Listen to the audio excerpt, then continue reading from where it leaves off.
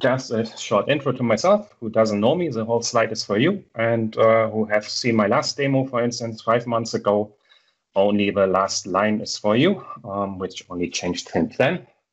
And today, I'm going to talk about the Microsoft Teams messaging extension, and especially about the authentication part to access, for instance, the Microsoft Graph, but this you could also replace to other third-party APIs where you have authentication in.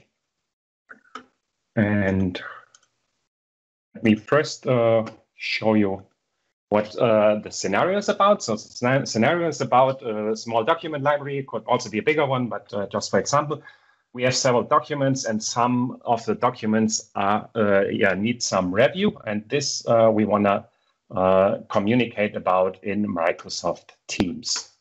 What we need for that is, of course, the library and the Microsoft Teams app. We come to that in a minute.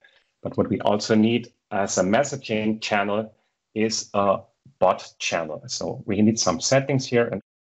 And this bot, and this is very important, has a custom Microsoft Graph connection. And this Graph connection is simply an app registration, which needs to be configured and needs to be placed here inside this bot message settings. And how does this work? And when we have installed our app, we can, for instance, reach this messaging extension here from the Composer bar. We click on it, and then we get the documents shown here that needs a review. The display, and this is what I have to add, is search command based. So you have in this scenario, you have not much customization options here. You can only list some documents or some other items, and then you can pick them and put them in. Of course, you can also move, and what you can on top do is once you have them, you can also filter them. So for instance, filter out all the document stuff and only get the special one. This would work as well. And on top, we can also configure that stuff. So in our case, we have a direct library connection, no search something. In this example, what I'm doing here is just putting my site ID and my list ID where I can retrieve my data from and configure in that stuff. So this is how it works from a user perspective. And now let's check how it works from code perspective. Therefore, we can attach our debugger, switch back, and then we are in our debugger and so-called middleware processor here. And what we did here is we were trying an authentication against our connection name from the connected bot channel. And in this case, we have the positive case here. We already received the token. And if we receive this token, we will continue later. Otherwise, we would come into a sign-in authentication. This I will show later, because therefore I will have to sign out, because you already have seen that I was successfully running that demo a minute ago. So let's first continue with the positive part. So we already have signed in. And then we are coming first here to our so-called initial run. This initial run means we have no further filtering. So we will show all the parts. We have no search value to incorporate. And then we will go on and go to our graph controller and retrieve the documents from there. This is what I will shorten up here. Once we have our documents, we can see that we have 4 of them. We will iterate them and transform them into adaptive cards. This adaptive card is the final result we see in the messaging extension and also with our action buttons here.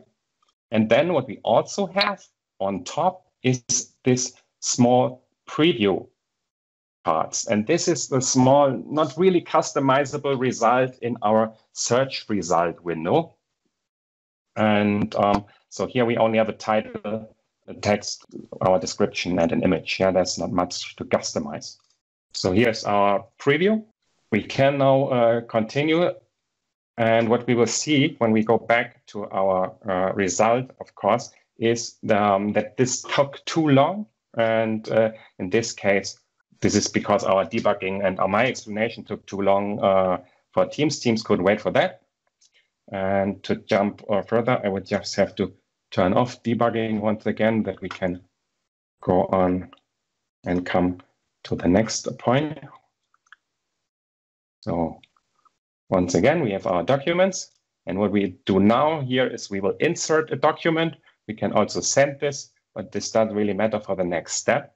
What I want to show you in the next step, and then I have to turn my debugger on again, is the action. Of course, we have a small view action. This is only HTML link. This is not really, this is quite boring, but we also have a review action. And this review action has directly back connection to SharePoint via graph. And we will only extend this a bit. We could enter some date here, and we can finally kick off the action and put this to review. Then we are back in our middleware on the card button clicked here. And what we will do here is now we get our graph controller again. We will get our site IDs, our list IDs from the configuration here. The code is not quite correct, but anyway, I will get some values, and then I will finally kick off in the update item. I will kick off my graph connection and go through that. And what I finally did, also I can show you in the last point, this is not really necessary. This is just for demonstration purposes. Here at the end, I'm signing out now. So in my next step, I can show you how it looks like when the user is not signed in. Yeah, this is not officially, this has nothing to do with an update of a document, but just for demonstration purposes. Okay, switching back to our team, or better, let's check our library here and our special document, what happened to it. There we are. We have an update. So we remember the date, 1st of February. There we are. So finally, this doesn't really matter. The action took place. Now we get back in, and remember, we signed out. And this time, we are in our debugger mode here, and there our token is undefined. So we have no token, and we press F5, and we will return an action here. Hope this works, and there it is. Here's our sign-in action. We can set this up.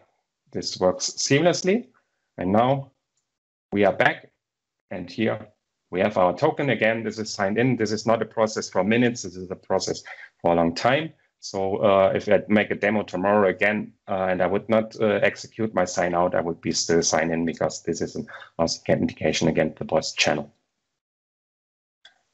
Quickly run through it. Hope I'm fast enough. You've seen that already. No, I was not fast enough. Anyway, we can turn off again the debugger and show you once again. There's your data. We are missing one document, of course, because this is already reviewed, and that's it. So this was from my side for today. I think David already shared my blog series on that topic. If you want to get deeper information, also the code repository. And to get back to my slides again, to sum up what we have seen, we have a search-based messaging extension. We have seen something about authentication, especially here in the back end. We have seen searching and filtering, and we have seen the configuration part.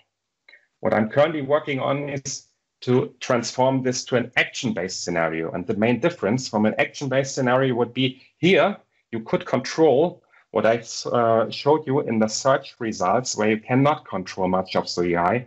You can control, let me call it the first initiation. You can, of course, display a complex grid or something like that, even of results, but you can also jump totally come in with an input form or something like that. And this is what I'm working there. There you can also work with authentication in the front end. So you can use the preview SSO feature in combination with the on behalf flow. I'll show you some resources for that in the next slide. And this authentication and the whole so-called task module in the front end could also be replaced by SharePoint Framework since the latest version 1.11. And there it would be even easier combined with the authentication. Okay, as promised, also for the videos, some resources, my blog series and the repository, currently still in my own, but once I find some time, promised Patrick, Victor, I will share it also with the team sample if appreciated. And then some what I mentioned just about the front-end authentication for action-based scenarios. You could use the SSO authentication, for instance, described in the wiki of the YoTeams generator, and also a great blog post from Victor on the second step, the get access token on behalf. That's from my side. Thank you. Awesome. Thank you very much.